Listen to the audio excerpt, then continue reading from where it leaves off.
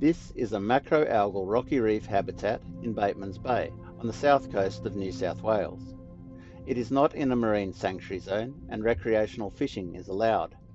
The kelp and other growth is providing food, cover, structure and building blocks to support a rich web of life, from small organisms to large fish.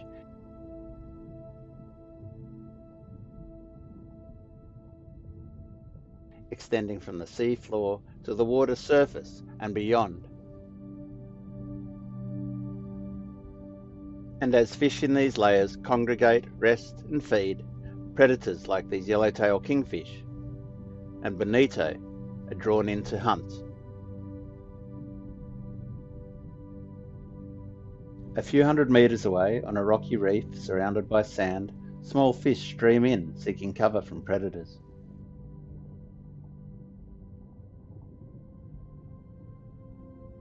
This rich habitat with fringing kelp is a sessile invertebrate reef, also known as a sponge reef.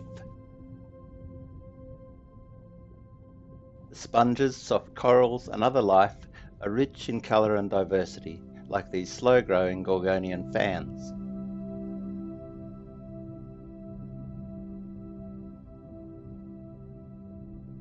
Sponges, soft corals, social and colonial ascidians, bryozoans, hydroids, seaweeds and more seem to cover every inch of this isolated rocky reef in Batemans Bay. This diverse benthic life supports a rich web of fish life around and above it.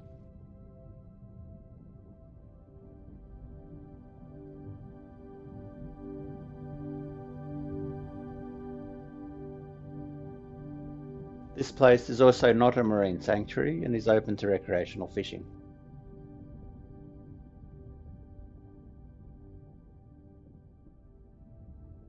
And then, nearby, are these. These are long-spined sea urchins, Centrostephanus rogersi. And these are urchin barrens, also known as coralline urchin communities or coralline flats.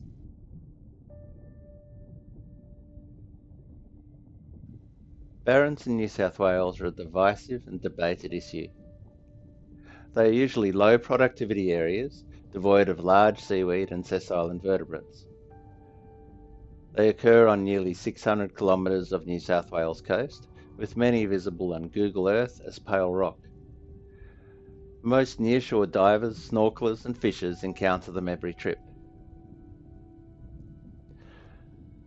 The barrens in New South Wales are either a natural part of the underwater environment, or, like many others around the world, an environmental catastrophe caused by humans. There is little middle ground.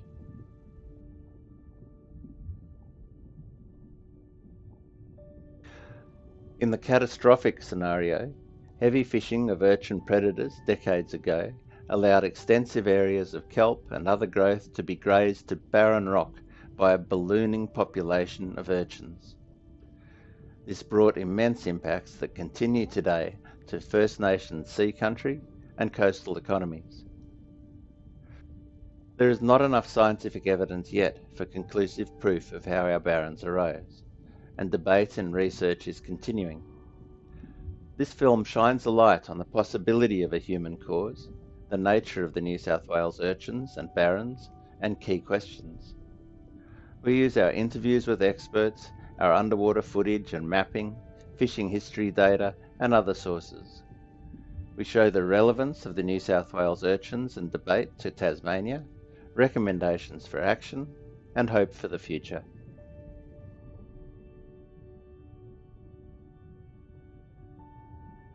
We spoke with Dr. Pia Winberg, who has many years of research experience studying marine ecological systems in the northern and southern hemispheres. She is a global expert on phycology, the study of marine algae such as kelp, and is an expert in the health benefits of seafood.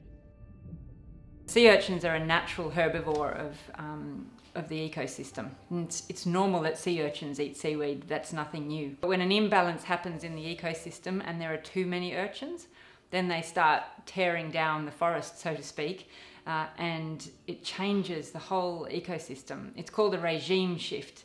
it means something's flipped on its head and it's a totally different balance, and you lose a lot of the ecology and the organisms that were there. In this case, fish and other organisms that would otherwise live in, breed in, feed on the seaweed and macroalgae can't exist there anymore, so they're gone. And that's what's happened with the sea urchins, is due to a number of factors, but in part predation's disappeared, climate change factors. It means that sea urchins have taken over huge tracts of thousands of kilometres of area of coastline around the world, and in southeast Australia, temperate reefs in particular. It has been estimated 50% of shallow rocky reef from Port Stephens to the Victorian border are urchin barrens. This is shallow water where barrens can be seen from satellite and aerial photos. Long-spined urchins have invaded Victoria and formed barrens, and via urchin larvae have invaded and continue to invade south across to the Flinders Group and eastern Tasmania. Long-spined urchins are actively forming barrens with many negative impacts. Let's have a look at barrens in Batemans Bay. We will start at the Tollgate Islands Marine Sanctuary. We can see large grey areas surrounding the islands. Are these urchin barrens, sand, gravel, or something else? We can use a combination of side-scan data we have generated and underwater filming by ROV to identify which areas are urchin barrens. We can use our side-scan data of Greater Batemans Bay and identify more barrens. These are barrens from about 5 metres to about 14 metres water depth and are based on 2014 imagery. The barrens dominate the continuous reef of many rocky shorelines, islands and headlands. Deeper barrens are large, extend to at least 25 metres water depth and are still being investigated. So what do the barrens look like? Every round black shape in this image is a long-spined sea urchin. There are thousands upon thousands in this barren alone. They look to be thriving, but they are not. These urchins are starving, barely surviving on what they can scavenge. They have little roe and are worthless as urchin industry product. Urchins can remain in this state for many years. It is difficult to say when, as we will talk about, but it is likely that long-spined urchins ate all of the large seaweed here decades or more ago. Any kelp or other life trying to grow is eaten very quickly by urchins, and the rocks remain barren of seaweed and most sessile invertebrates. There is little complex benthic life and little support for fish through the water column. Here, like in large parts of the bay, most continuous reef from 5 to at least 15 metres water depth are urchin barrens. Most large seaweed remains where urchins do not have access. Sand is a known natural barrier to urchins. Urchins have difficulty crossing it. So where we have broken reef with patches of rocky reef in sand, we still have kelp. Here we look out from a barren with urchins across a small patch of sand to a small rocky reef with kelp. It is obvious that conditions on the barren are right for kelp, and it should have kelp, but it doesn't because of the population of urchins. Large seaweed also remains near abundant urchins in the turbulent zone from 0 to about 5 metres water depth. This is a common occurrence and is known as fringe kelp. The urchins avoid this zone where spines can be broken by moving seaweed. We spoke with Dr. Robert Steneck, who is Professor of Oceanography, Marine Biology and Marine Policy at the University of Maine. He has decades of experience studying the interactions of fish, lobster and sea urchins in kelp and tropical environments, and has studied sea urchins from a biological and geological perspective. He is highly published and a recognised global expert. They shunt their energy that would go into growth or reproduction to repair their spines. In other words, that's their priority. It's sort of like building their defenses first, and then they will go ahead and grow and get bigger, and then they will, do other things. Being in an environment, especially a turbulent environment, where spine breakage would be happening on a daily basis is just maladaptive. And so the easiest thing for urchin to do is to avoid those areas. And here we see the fish life staying with the zone the long-spined urchins avoid as we move into the quiet of the barrens.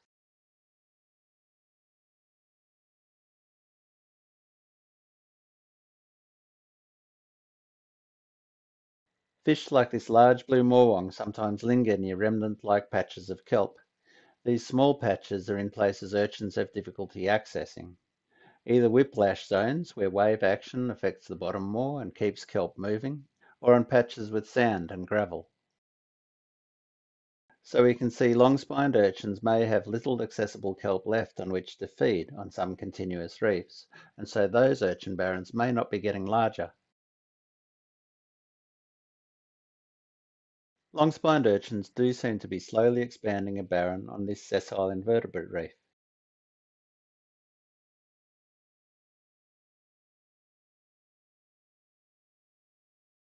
Now this is a very important question. In the barrens, many urchins are very exposed, but are not predated on. In kelp environments, the urchins are usually hiding in crevices during the day. In barrens, many are out in the open, completely exposed, even in sanctuary zones where there should be enough large predators. Why are the urchins not being eaten? If they are eaten, the kelp may grow back. First, we will have a look at an example of predation. Urchins are not an easy meal, with long spines and a very strong test, or shell. Not many species of fish can break into an urchin. Sometimes it is only the larger fish within a species that can. This is a blue groper, actually a species of wrasse, filmed near the Tollgate Islands, trying to break into an urchin. Our ROV had removed some spines, that small white patch, and the groper saw a weakness and an opportunity. The groper charges again and again at the urchin, trying to break in.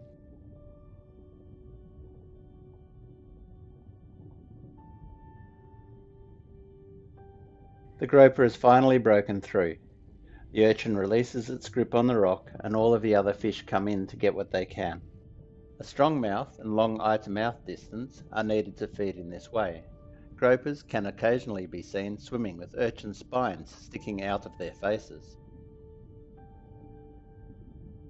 It is interesting that the spines removed by the ROV were enough to make this urchin attractive. We can see why urchins try to avoid losing spines in turbulent kelp. It is also interesting how many fish and species of fish are attracted to this event. Perhaps it doesn't happen often. So why do we have multitudes of exposed urchins in urchin barrens? Why are they not eaten? Are their spines too long for most predators? Will predators get injured trying to eat them? The feeding apparatus of fish matters. Some of the wrasses and triggerfish both have, for long-spined sea urchins, they actually are very effective because they have eyes that are set far back from their mouth. Their mouth protrudes quite a bit. Snapper are known predators of urchins, but there are no known published records of their method of predation in Australia. A very recent New Zealand video posted by Nicholas Yee is fascinating. In a marine reserve, very large snapper can be seen searching for urchins to eat. They closely inspect, test, and reject ones just over the right size. Then, when finding one that can fit in their mouth, bite it, rip it off the rock, and chew it whole. If this method holds in Australia, long-spined urchins would very quickly become too large for even a large snapper. Our snapper may also be limited by eye-mouth distance in the length of spines they can negotiate. More research is needed. Do predators just not want to eat the urchins in barrens? If urchins start getting starved, their reproductive efficiency drops, their gonad index drops, and sea urchins have very low food value when they are in just a non-reproductive state. They are calcium carbonate, seawater, and a little bit of protein, but not much food value. So the attractiveness to predators would also decline. There's no point in having to deal with those spines, and there's certainly critters that can deal with the spines. But if there isn't gonad, then it becomes less attractive. A 2014 study found lobster in California had a strong preference against malnourished urchins in barrens and in favour of healthy urchins in kelp. They thought the lobster might smell chemicals in excrement, or notice differences in spines and decide not to feed. Might this very interesting finding also hold for our lobsters and perhaps fish? What fish often do is they sample a little bit, and if they're not getting gonads, then they probably would just avoid them. Perhaps these feeding preferences help explain why we still have many urchins in our long-standing marine parks, where predators have had time to grow. Will abundant malnourished urchins like this ever be removed purely by marine protection? Can this environment even sustain many large predators? We may even find that in some large areas, like this, urchin predators are eating virtually no urchins because the urchins are all malnourished and have no accessible kelp. Remaining kelp is all in the fringe, whiplash zones, or on broken reef. When and how did the barrens form? These are big questions. The biggest questions of all are, did they form after colonial settlement, and was heavy fishing the cause? The extensive barrens are hard to date directly from observations. Aerial photographs show barrens at Bear Island and Long Bay in Sydney in 1951. Aerial and underwater photography was not common until much later. First Nations people's knowledge is helping. We can also be informed by global experiences and history of urchin populations on short and very long timescales. In a nutshell, I think that predators have controlled sea urchins globally. The peak of when sea urchins were the dominant herbivore was the Mesozoic, about the same time when dinosaurs were roaming around. In the Eocene, the nature of fish predators really fundamentally changed globally. One of the most amazing changes happened in shallow seas, and virtually every place where predatory fish became abundant, sea urchins became rare, and they're not the only predator. Of course, the sea otter's famously a predator of sea urchins, and so are lobsters. Spiny lobsters, there's good data from California, from Southeast Australia, showing it's not just the presence of the lobster. It has to be relatively large lobsters that are really capable of controlling the larger sea urchin abundance. The lobster fishery, like all fisheries, usually has its first impact on body size. And it happens that the largest lobsters are most capable of removing the largest sea urchins, and the largest sea urchins have the biggest grazing effects. So you could actually have a fair number of lobsters and not really see the predation effect if you don't have the large lobsters.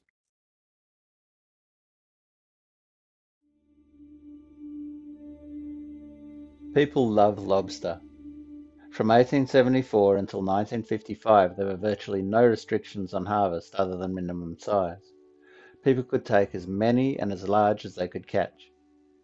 The population of the world's largest spiny lobster, the eastern rock lobster, went through drastic changes along the New South Wales coast. This graph of lobster landings in New South Wales from 1894 to 2019 is revealing. People fished from open, non-powered vessels until the 1940s. There is a steep climb in catches from 1920 to 1928, and then a very sharp drop in 1929 and 1930. This is thought to be when known sources had been heavily fished down and there were much fewer lobsters left to catch, large or small. The known sources were of course close to shore, where open boats could reach, where the barrens are now. Those near-shore stocks built up again during the war and were fished down again in 1950. Could barrens have been established during the escalation in catches before the crash in 1930, or the build-up from 1945 to 1950? If lobster prefer not to eat urchins in barrens, or the very large individuals were the largest urchin eaters, would the barrens recover? The stock continued through turmoil, with deep water sources found and heavily fished. Restrictions brought the stock into recovery in the 1990s, and it continues to recover. Snapper have always been popular fish. They were and continued to be very important to First Nations people and were a vital food source for the growing colony, with large numbers of smaller fish in estuaries. The big, powerful, tough-looking redfish on rocky reefs close to shore and out to sea were revered and sought after. Having powerful jaws and robust heads, they were first called light horsemen. There were concerns of very large snapper, up to 15 kilograms. The natives, as they were known, were disappearing from headlands as early as 1890. 40 years old or more and slow growing, fish like these are not replaced quickly. Particularly as some snapper have been shown to have high sight fidelity, they may stay on the same reef for years.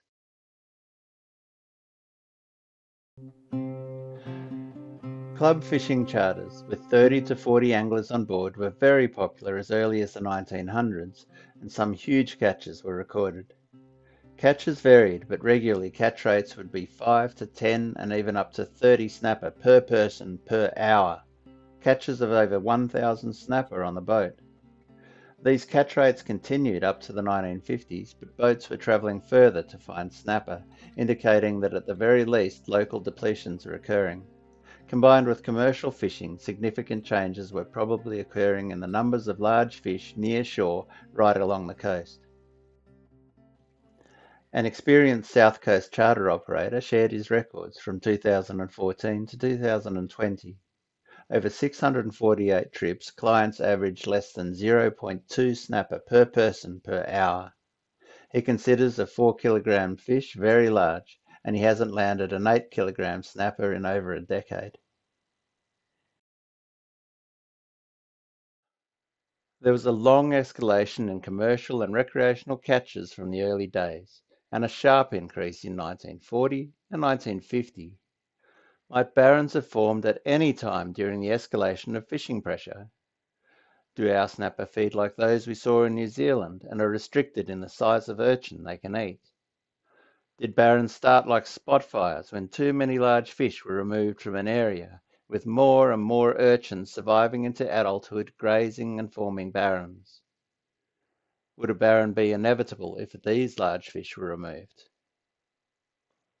Did urchins just become too numerous for fewer fish, or was the combined loss of snapper and lobster too much to control the urchin population? In a scenario where heavy fishing caused the barrens, then given the fishing pressure for lobster and snapper developed in Sydney, then spread outwards as depletion happened, the Sydney region may have the oldest barrens on the coast. The Bear Island and Long Bay Barrens could be decades old, even in 1951, especially if the very large snapper were disappearing as early as 1890. It's like for almost any fishery, and it's been so well documented that usually the largest individuals are the first to go. And that's important when it comes to adult sea urchins, which actually have the biggest grazing effect.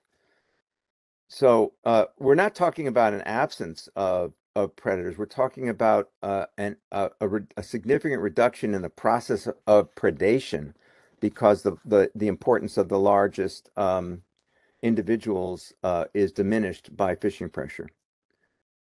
You know, I would broaden it to say that I'm not aware of any places that have been examined where predator, especially fish predators, are abundant and mobile benthic invertebrates are abundant. And so in most places that includes lobsters, crabs, and sea urchins. In the case where the large predators happen to be lobsters, and that, you know, there are a couple of places where that tends to be the case, you often will see, in fact, a very strong fishing effect when it just even gets started in those systems.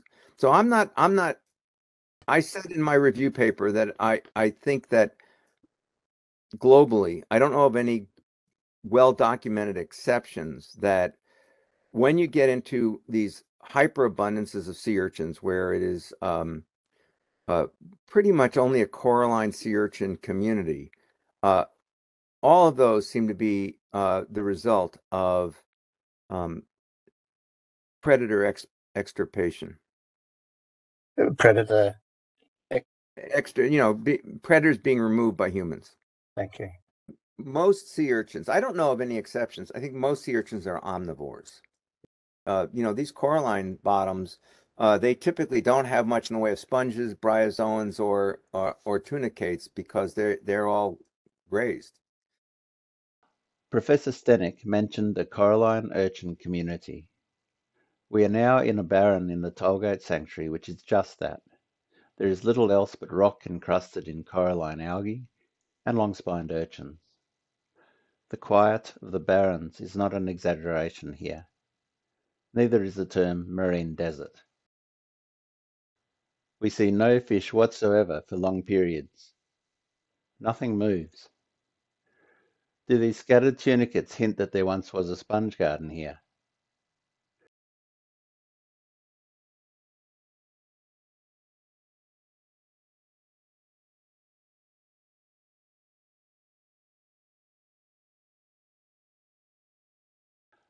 Where are the fish?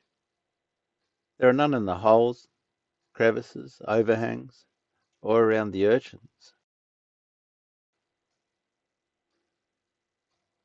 Here are some very tiny fish.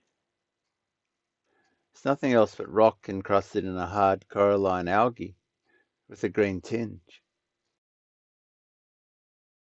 Nothing moves. Kelp, invertebrates and fish usually thrive in terrain like this.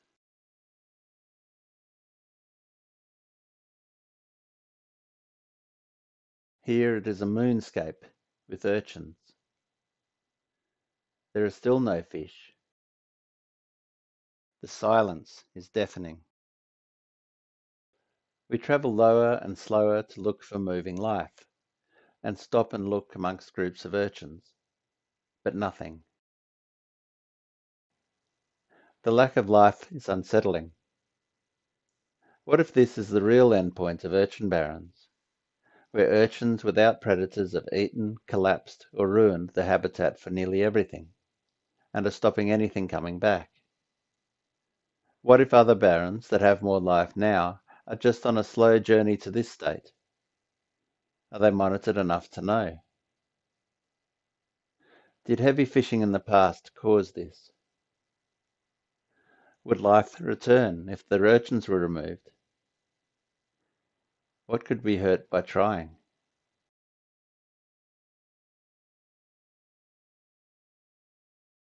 We travel on, passing occasional fish, and come to some small stands of kelp. It appears that small patches of sand have given this kelp protection from urchins, as we have seen in other places.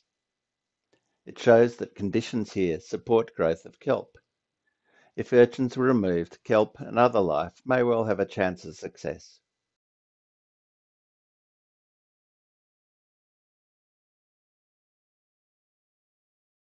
We come to a place which is higher and craggy. Travelling up, we find a few small sponges, other invertebrates, and a few fish.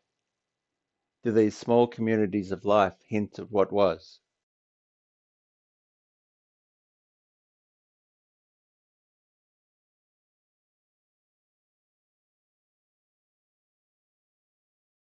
After several hundred metres, we come to the edge of the barren. Here we see thin patches of sand that separate the hundreds of thousands or more of starving urchins on the barren from the kelp on the right. It is interesting how little sand is needed to provide protection. All of the continuous reef in this place has been accessed by urchins and is barren. Only the broken reef in sand has kelp. The broken reef with kelp is poorer habitat for many fish, shellfish and invertebrates than kelp habitat on continuous reef. The often quoted 50% of rocky reef south of Port Stephens being barrens is probably much higher for a continuous reef in some places. Maybe 80% or more of continuous reef in Batemans Bay is barren habitat, and other places are similar. It is possible nearly all continuous reef with access to urchins may become barrens in time. And now we will look at one more urchin predator and offer some thoughts for its future, a predator that was heavily spearfished after barrens were observed in Sydney, but one that may play a key role in avoiding barrens forming now. Blue groper are much loved by many people. They are a large, iconic fish and are the state marine emblem for New South Wales. They are slow growing to a maximum of about 25 kilograms, live to over 35 years old, and are very inquisitive. Once they reach 30 centimetres in length, they begin specialising on feeding on urchins, like this one that we are watching and listening to breaking into an urchin. They attack front on like this, or from the side when the urchin is exposed. Research has shown they become very attached to a single rocky reef and may stay on it for years, not crossing sand to leave. They are almost like dedicated, hard-working gardeners, clearing and eating urchins as they find them. They were spearfished very heavily in the 1950s and 1960s until it was banned in 1969. The population had been halved and the number of large fish was greatly reduced. Urchin numbers grew threefold and barrens would very likely have formed and grown as a result. Spearfishing for groper remains banned, but it is legal to catch and keep 2 groper per person per day by line, with one over 60 centimetres. They need to be targeted when fishing for them with specialised bait. They are not common bycatch. Fishing for large groper does have a profile in various media, and techniques and locations are shared. Recreational fishers may not be aware that large fish may not be replaced quickly, and what it could mean for a reef if large groper were removed. For example, there are isolated rocky reefs in Batemans Bay and elsewhere that are surrounded by sand, and some so far do not have urchin barrens. Our dedicated urchin gardeners can often be seen roaming the sponge gardens and kelp beds, and most likely looking for urchins to eat.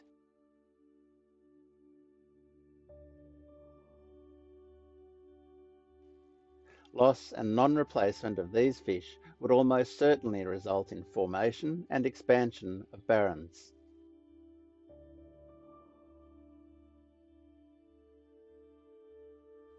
Large groper are often just seen in ones or twos, but this small, very special reef has a resident group of around 15 groper, with about 6 large fish. A group of recreational fishers targeting groper could easily and legally remove these large fish in just a few days. It is unlikely the reef would recover. Adult long-spined urchins are active on this reef, and a barren would very likely form and expand.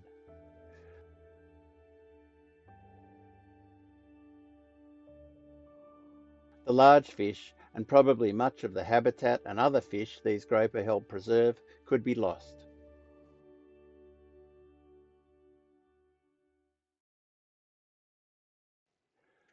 We would like consideration given to fully protecting the blue groper and not allowing any groper that are caught to be kept.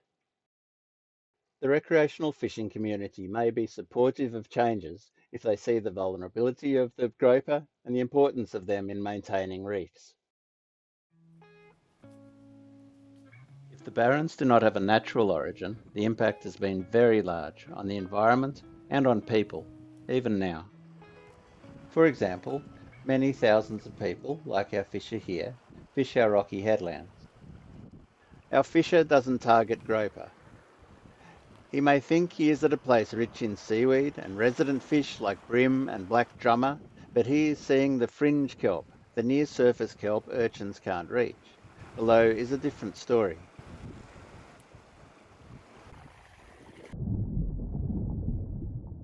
We join his cast and we see that there are many long-spined urchins and extensive barrens on continuous reef, with some patchy whiplash kelp. There is less support for rich fish life than he may have thought. Here we see where our fisher is located, and that virtually every island and headland with continuous rocky reef suitable for kelp instead has extensive barrens. And this is the case for many rocky islands, headlands and nearshore reefs from Port Stephens into Victoria. Many areas of barrens on the New South Wales coast, including our fishers, can be seen on publicly available sites like Google Earth or Six Maps. Here is Twofold Bay and the town of Eden on the New South Wales Government spatial site Six Maps. Zooming into the northern side of the bay, we can see the green fringe kelp and darker patches of whiplash kelp.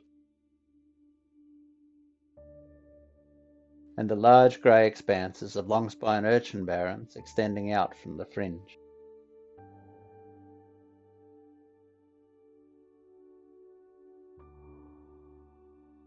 The wider view shows 2 kilometres of almost unbroken barrens.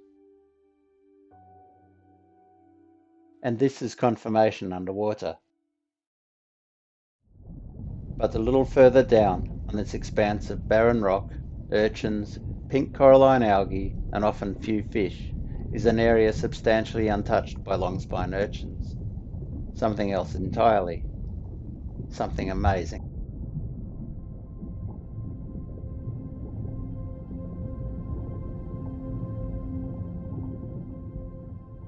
A place of purple trees and green skies.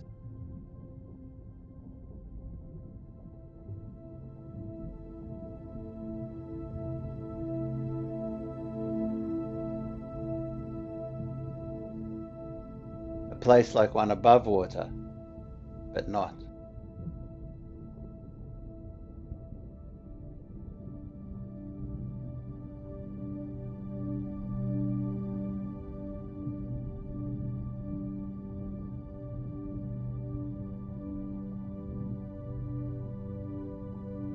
A place with lowlands.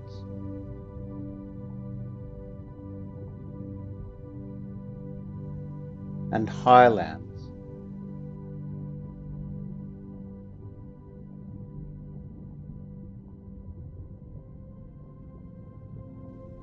And everything in between.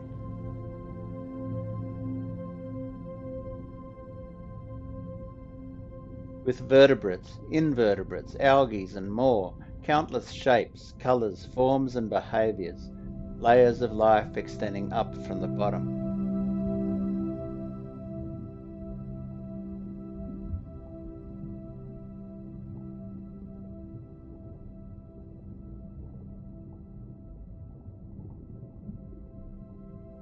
A vibrant place that almost hums with life and movement. A Garden of Eden. But we may lose the garden. The urchins are eating their way in. Here on a margin we see many urchins and a few remnant sponges and other invertebrates which are probably not consumable by urchins.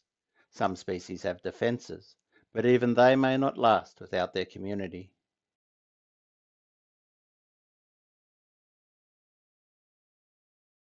Our side scan data shows this Garden of Eden is on the same continuous reef as long-spined urchins. There are no natural sand barriers and we have just seen the urchins are encroaching. Knowing how fast this garden is being converted to an environment of coralline algae and urchins, and how much may have been lost already, needs work.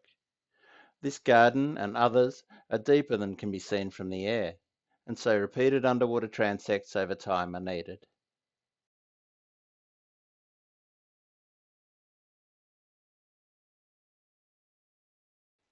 This film has been driven by our concern for places like this. Flourishing places, places we find and celebrate, explore and share. Are they being lost? Could they disappear without a whisper under the waves? Putting aside the vexed and divisive question of whether human heavy fishing caused the barrens, a question which desperately needs more research to answer conclusively and quickly, is this also about what people value? Do we want to lose places like this?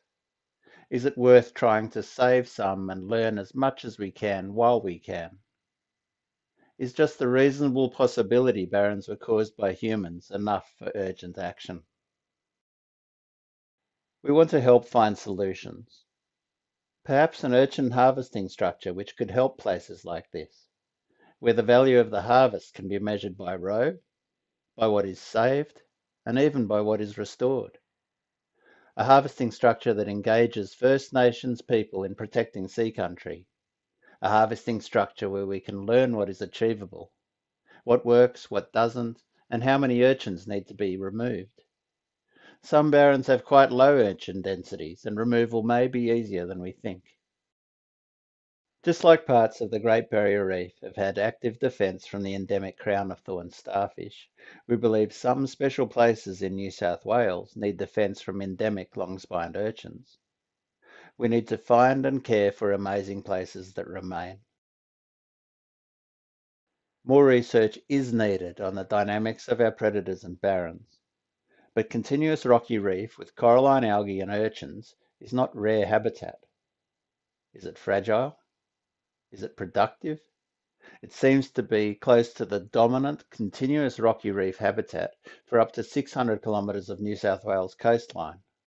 Flourishing kelp and sessile invertebrate habitat on continuous reef is rare. Rocky headlands with flourishing reefs are rare. Nearshore habitat for lobster and abalone seems rare. And New South Wales urchins are continuing to supply larvae and problems to Tasmania. Is there an opportunity to change this? What might be possible? What do we all want?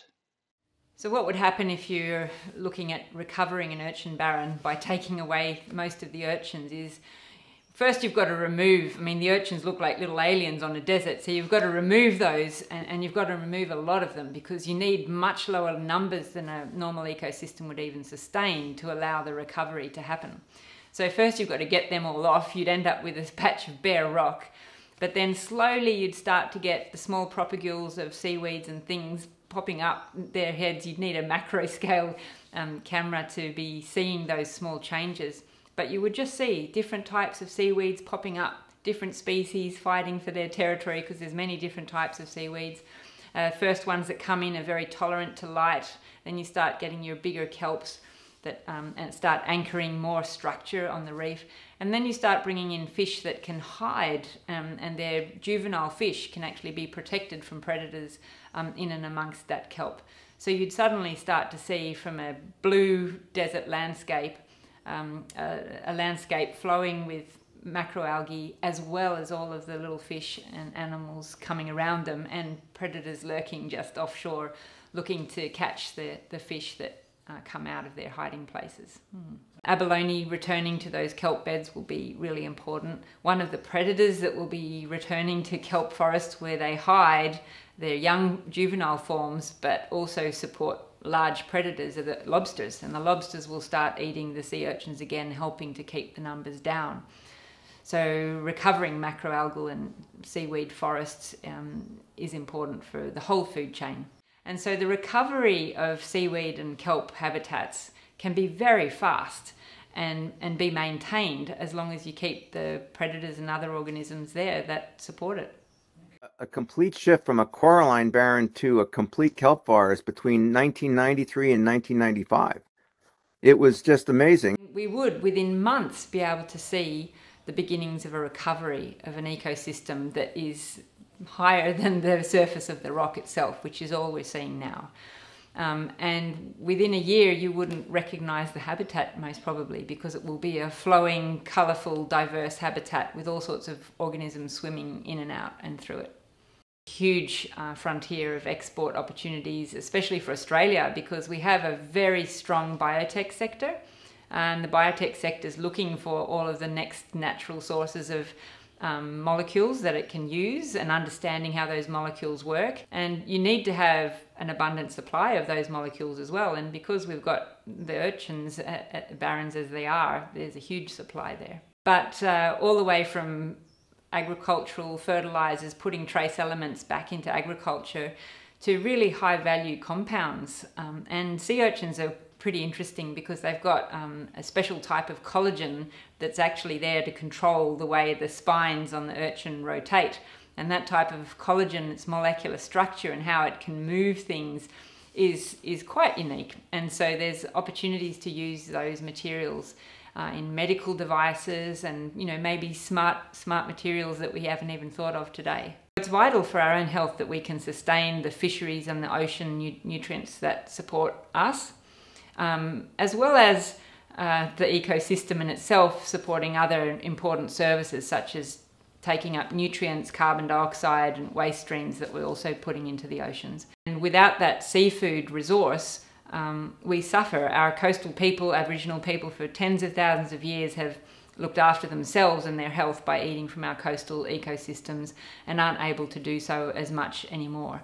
You only need to talk to local Aboriginal people in Ulladulla talking about, picking up lobsters this big in abalone at the ankle depth water. We don't see that anymore. We don't know that. We've never seen that. The number of scallops and all sorts of things that used to be collected in giant hessian bags, we don't know that because we don't see it anymore. And so there's so much recovery that could happen we're not even anticipating because we're not aware of what was. But we stand to gain a lot because it was those marine resources that supported us getting to the state that we're in today. And now we need to start working out what's the cycle of life that we can sustain on our coastline for our own long-term gain, as well as the system that's supporting us. Both Dr. Winberg and Professor Steneck noted recovery back to kelp by removal of urchins is challenging. Global successes were small in scale because of the numbers of urchins that needed to be removed or crushed in place. Professor Steneck did raise Maine, USA as an example where intense harvesting led to a complete transformation from barrens to kelp over a significant area.